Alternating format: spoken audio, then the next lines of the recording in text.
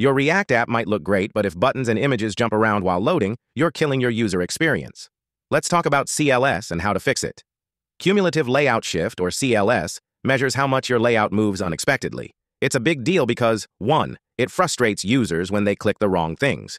2. It directly hurts your SEO thanks to Google's Core Web Vitals. Now, what causes CLS in React?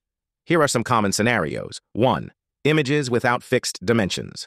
When images load without reserved space, they push the content down. For example, this causes layout shifts. Instead, specify dimensions or use a CSS aspect ratio.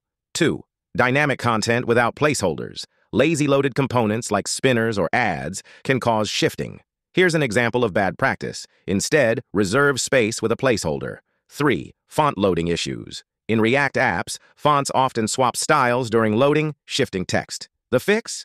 Preload your fonts, or use a library like FontSource to handle this dynamically in React. To detect and debug CLS in your React app, open Chrome DevTools, go to Lighthouse, and run a performance audit. A good CLS score is below 0.1.